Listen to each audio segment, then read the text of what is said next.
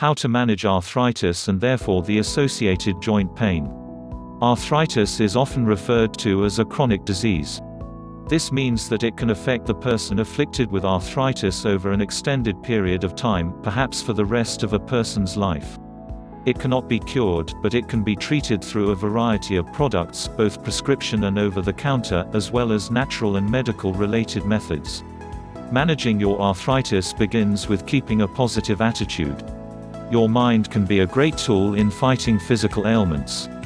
Try to stay focused on the positive things in life. Laugh, maintain friendships, and try to keep doing the activities you love. Learning how to manage your pain over the long term is an important factor in controlling the disease and maintaining a good quality of life. This is a brief overview of some of the methods and products that arthritis sufferers can use to alleviate many of the symptoms associated with arthritis, especially joint pain. Detailed information on joints and joint pain products. Over-the-counter products. Acetaminophen. People afflicted with osteoarthritis oftentimes have very little inflammation. As such, pain relievers such as acetaminophen, the most well-known of which is Tylenol, may be effective. Acetaminophen is a pain reliever but does not reduce swelling. Acetaminophen does not cause stomach irritation and is less likely than non-steroidal anti-inflammatory drugs (NSAIDs), described later, to cause long-term side effects. Research has shown that acetaminophen relieves pain as effectively as NSAIDs for many patients with osteoarthritis. People with liver disease, people who drink alcohol heavily, and those taking blood-thinning medicines or NSAIDs should use acetaminophen with caution. Ibuprofen. On the other hand, people afflicted with rheumatoid arthritis generally have pain caused by inflammation and often benefit from aspirin or other non-steroidal anti-inflammatory drugs (NSAIDs) such as ibuprofen, Motrin or Advil. Ibuprofen combines anti-inflammatory with pain relief, but does typically cause some stomach discomfort if not taken with food and have been linked to ulcers with long-term use. Glucosamine and chondroitin. Glucosamine and chondroitin are components of natural joint cartilage. Studies indicate that glucosamine and chondroitin can help alleviate joint pain related to osteoarthritis and improves general joint function including greater joint flexibility. It appears that together they help offset joint space narrowing, the loss of cartilage within the joint, seen with osteoarthritis by stimulating production of new cartilage. Both glucosamine and chondroitin are synthesized by the body and are naturally found in cartilage. Researchers theorize that glucosamine assists in the creation of new cartilage, while chondroitin slows cartilage destruction. Some studies indicate that glucosamine may help as much as non-steroidal anti-inflammatory drugs (NSAIDs) such as aspirin, ibuprofen, naproxen, and tolmetin in relieving symptoms of osteoarthritis, particularly in the knee, with fewer side effects. Prescription products. Prescription non-steroidal anti-inflammatory drugs.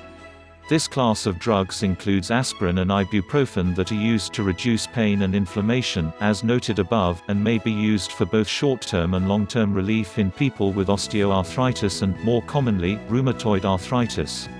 NSAIDs also include Vioxx, rofecoxib, Celebrex, celecoxib, and Bextra, valdecoxib, all of which are classified as COX-2 inhibitors. COX-2 inhibitors work by blocking an enzyme known to cause an inflammatory response. COX-2 inhibitors had been approved for short-term use in the treatment of pain, and for longer-term use to treat the signs and symptoms of osteoarthritis and rheumatoid arthritis. Biological response modifiers. These drugs include Enbrel and Remicade and are used for the treatment of rheumatoid arthritis through reducing the inflammation in the joints. It is theorized that they block the reaction of a substance called tumor necrosis factor, an immune system protein involved in immune system response. Disease-modifying antirheumatic drugs. These drugs include Arava, methotrexate, hydroxychloroquine, penicillamine, and gold injections. Typically, these are drugs used to treat people with rheumatoid arthritis who have not responded to NSAIDs or are no longer taking NSAIDs because of the FDA recall of Vioxx, Celebrex, and Bextra COX-2 inhibitors. It is theorized that these drugs influence and correct abnormalities of the immune system responsible for a disease like rheumatoid arthritis and other rheumatic diseases. Due to the likelihood of adverse side effects, treatment with these medications requires careful monitoring by the physician. Corticosteroids. Corticosteroids can be taken by mouth or given by injection directly into the affected joint. Prednisone is the corticosteroid most often given by mouth to reduce the inflammation of rheumatoid arthritis.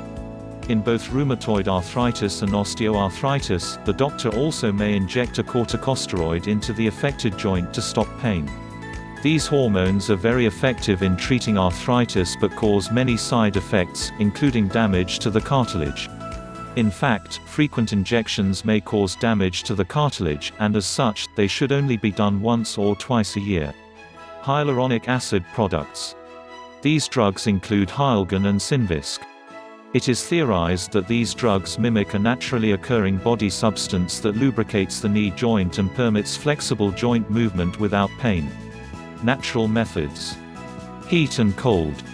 Since heat and/or cold is not recommended to alleviate symptoms associated with all types of arthritis, the decision whether to use it or not should be discussed with your doctor or physical therapist. If appropriate for use on your arthritis pain, it must be determined which kind of temperature treatment should be used. Moist heat, such as a warm bath or shower, or dry heat, such as a heating pad, placed on affected joint for about 15 minutes may relieve the pain. An ice pack wrapped in a towel and placed on the sore area for about 15 minutes may help to reduce swelling and stop the pain. If you have poor circulation, do not use cold packs. Joint protection. A splint or brace can be used to allow joints to rest and keep them from being used, which can exacerbate the condition and may lead to additional injury. As with many other treatments, your physician or physical therapist can make recommendations and possibly provide you with the brace. Massage. This method is associated with temporarily relieving one of the major symptoms associated with arthritis, joint pain, rather than treating the underlying cause, loss of cartilage. A massage therapist will lightly stroke and/or knead the painful muscle, which increases blood flow to the stressed area. It is important to realize that arthritic joints are very sensitive, so the massage therapist must be familiar with the disease and problems associated with the affected joints. Exercise, weight reduction. Exercise is another great way to manage arthritis. Exercise can actually reduce the pain in your body. The movement actually acts like lubrication to your joints. Make sure you only exercise within your limits. Do not overdo it. If you feel joint pain or stiffness, cut back or take a break. Stretching exercises, swimming, walking, low-impact aerobic exercise, and range of motion exercises may reduce joint pain and stiffness while increasing joint mobility. In addition to alleviating some symptoms, the weight loss associated with an exercise program is beneficial in relieving the stress of extra weight on weight-bearing joints, especially the hips and knees. Studies have shown that overweight women who lost an average of 11 pounds substantially reduced the development of osteoarthritis in their knees. In addition, if osteoarthritis has already affected one knee, weight reduction will reduce the chance of it occurring in the other knee. A physical therapist or gym trainer can help plan an exercise program that will give you the most benefit with the least stress on the arthritis-stressed joints. Rest. On the opposite end of the spectrum from exercise, rest plays another important role in dealing with your arthritis. Try to get as much rest as possible throughout the day. While you are resting, try flexing your legs and muscles at different intervals. If you have flare-ups, try to prioritize your activities. You may find it necessary to cut back on some of your daily activities. If you have too much swelling or pain, you may need to suspend all activities for that day. If your symptoms persist, you may want to consult a chiropractor. A chiropractor can make adjustments that can improve joint motion and reduce inflammation. Medical-related methods. Transcutaneous electrical nerve stimulation. Transcutaneous electrical nerve stimulation (TENS) is a small device that is placed over the area afflicted with arthritis and directs mild electric pulses to nerve endings in and around the arthritic joint. TENS seems to work by blocking pain messages to the brain and by modifying the body's perception of pain. It may relieve some joint pain associated with arthritis but doesn't seem to offset the inflammation that is associated with arthritis. Surgery. In advanced cases of patients with arthritis, surgery may be necessary.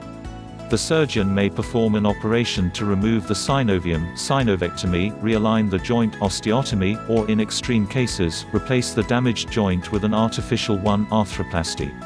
Total joint replacement has provided not only dramatic relief from pain but also improvement in motion for many people with arthritis.